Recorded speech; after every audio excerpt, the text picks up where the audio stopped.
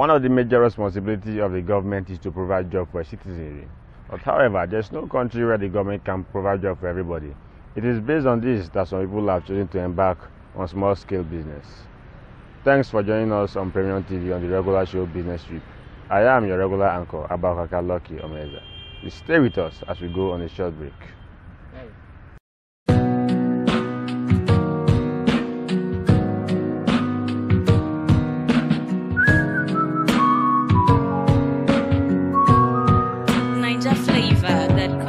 Save me, save me, save me.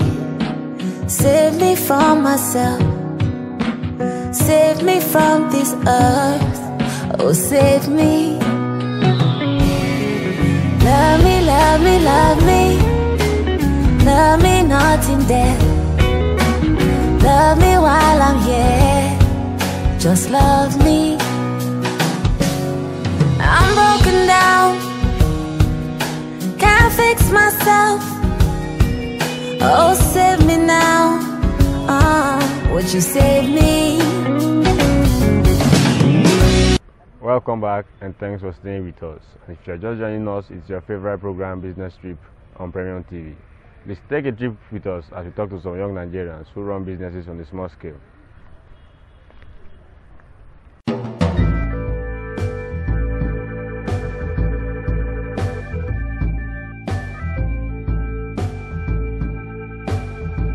My name is Adichie Ogechukwu Veronica from Federal Polytechnic Bida here, a student of quantity surveying environmental to be precise. Well, starting up wasn't just immediately. It happened over time, something I had interest in. I didn't start it up like that's something I would want to be earning with. But today I can see it as something that someone can even employ somebody to.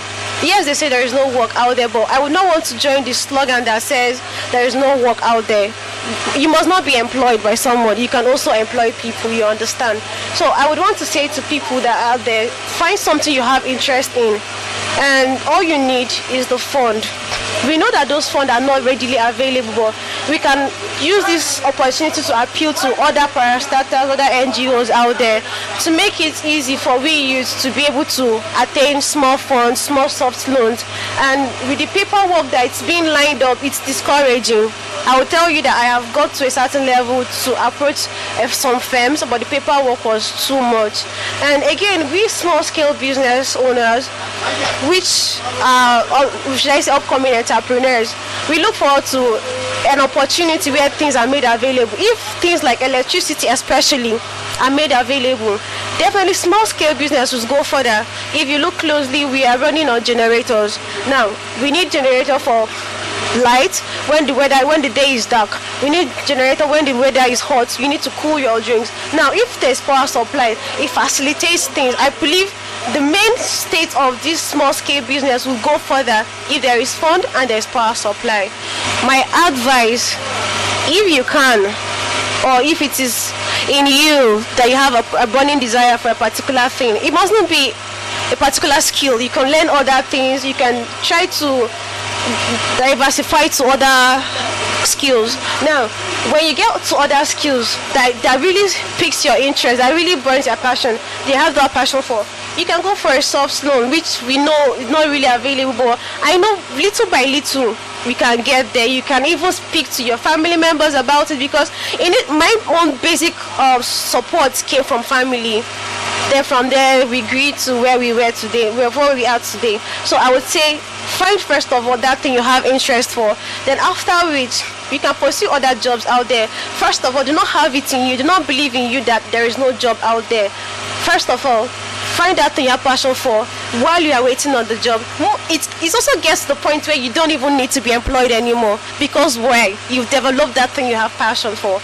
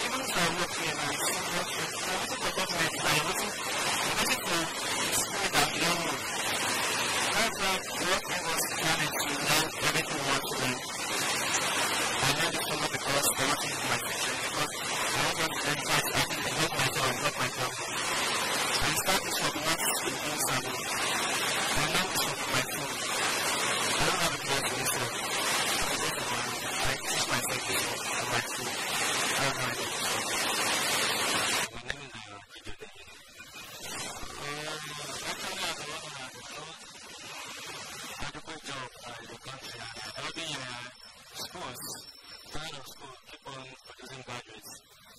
Like in a year, I can have like 2 to 3 graduates from each school in Nigeria, and the jobs that are available are very scarce. It's either you know somebody or use your money to get job nowadays. Instead of saying it's what we have been taught in school, some of us are around small-scale business. At least, no, going into small-scale business is not that easy, because as every business you have to have the resources to start the business. So, getting resources is one aspect of small-scale business, because that resources, like financial resources, cannot adequately start a business. Actually, when I finished from Federal Polytechnic Bida, 2016. So, got to NYC.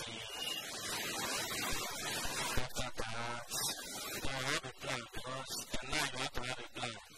Because most Nigerian youth today will start collecting that away in 18.5, like 19.5, because some will say it's small, I cannot save from it.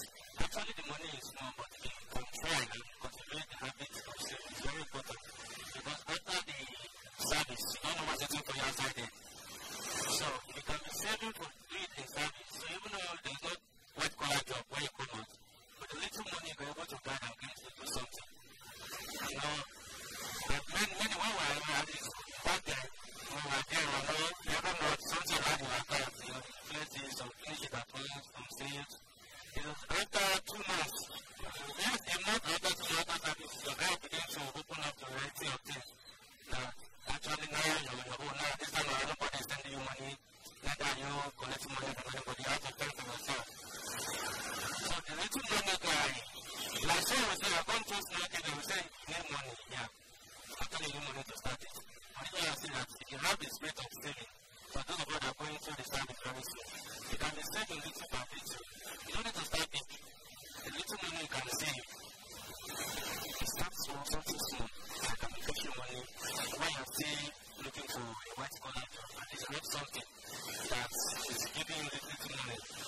Yes, it's not scale business, having a business that starts starting is not easy. You don't have the challenges not because it's small. If you're not starting a business, getting customers at times, there are times customers will come, at times customers will not come.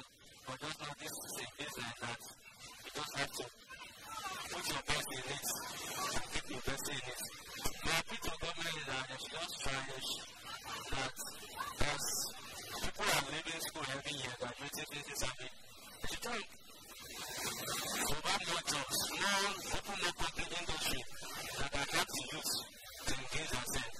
And if that can be happening, you should provide a medium where people that are interested in going into business, one of the things, they can source for it, they source for or a grant, let me say a grant, so they can give grant to youth that are willing to go into business.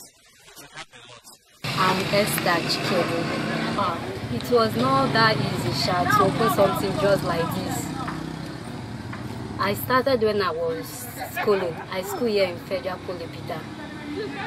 I did my ND, and during my ND days, when we went on strike, that is when I learned something, because I know going home and staying home, doing nothing, I won't gain anything. And if you want to start asking of money from maybe your brother, your sister, or even your friend, nobody will give you money. That is why I have to learn this trade. Then when I was schooling, I need to get some of the material. I started with getting of the material. I got some of them. Then I started making hair. Then I started making hair for my colleague. Then at small gate, they used to collect 500 naira. I used to make it 300 naira, and because of I reduced the price, most of them used to come, and that is how I started it. Then when I came back to my HND, when I started my HND, I saw that I need to continue where I started. Then I continue. Then I have this passion for sewing. Even though I don't sew then, but I love it. That is why I say, okay, let me just add something to what I have before. Then I have to go and learn this one too. When I'm still schooling, I learned this too, this tailoring stuff. After then, I did my freedom. Then I was thinking, because going to service, after service, I was like, where will I get this money to start this business? My mind was even still telling me that if I finish school, I can't start asking my parents to give me money. I have to tell them that I'm still in school. When I told my mom, then she now borrowed me some money. She gave me, let me just say, should I say borrow or give? Because I've not returned any to her. That is family business stuff. My advice is for people to just go and look for something to do. See, no handwork. Any handwork you put your hand into, as far as a genuine thing, you will get something. And that, for my own, that is what I have to advise them.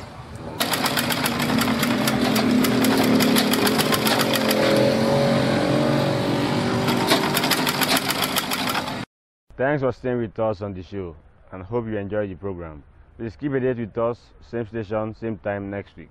I am your anchor, Abakaka Lucky Omeza.